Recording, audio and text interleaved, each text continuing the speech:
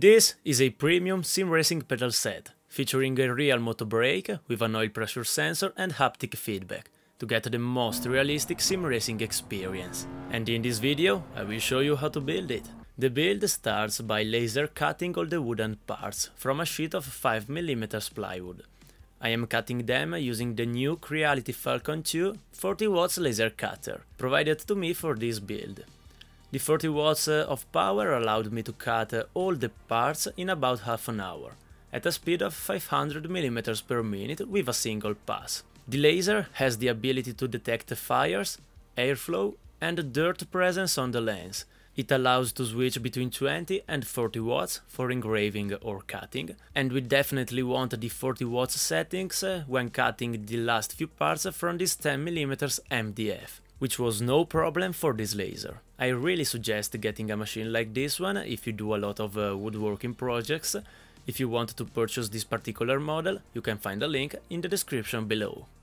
With all the parts cut, we can start assembling the two pedals and the base. The laser did such a nice job cutting them that there was no need to use glue. All the parts came together perfectly with a bit of persuasion from a mallet. Now it's been almost 2 months and the pedals are still holding strong. Some glue was still needed for some reinforcing pieces with no locking tabs.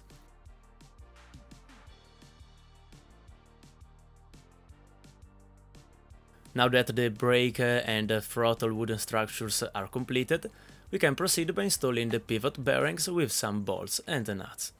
On the brake pedal, some self-tapping screws can be used, since there is more material for them to screw into.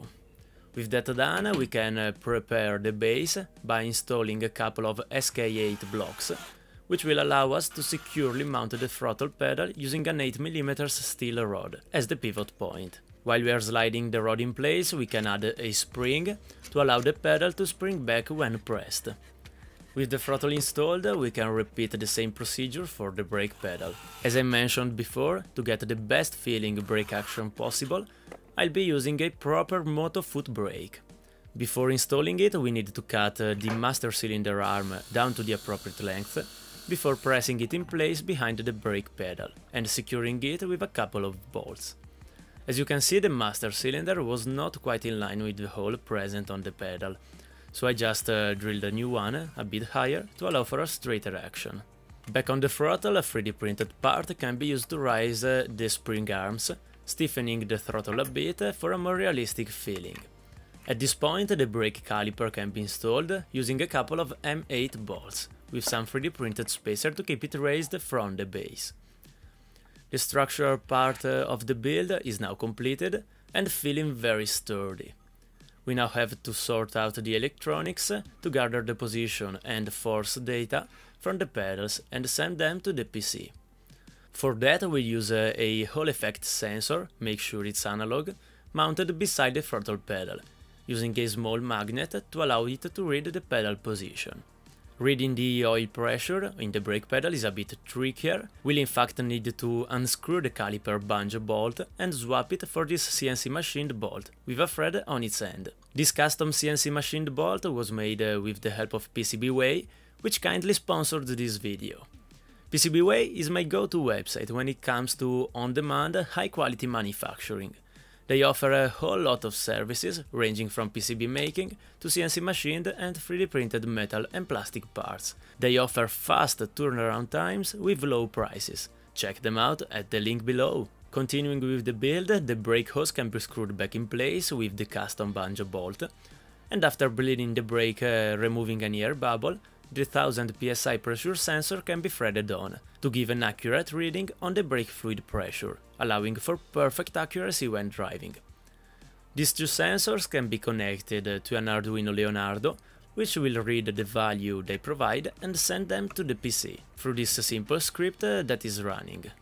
The MDF base was a bit flexy with the high braking forces it is subjected to, so I've reinforced it with a couple of steel profile, that also allowed, when bent, to raise the pedals to this more ergonomic position, giving also a place to mount a footrest platform for maximum comfort.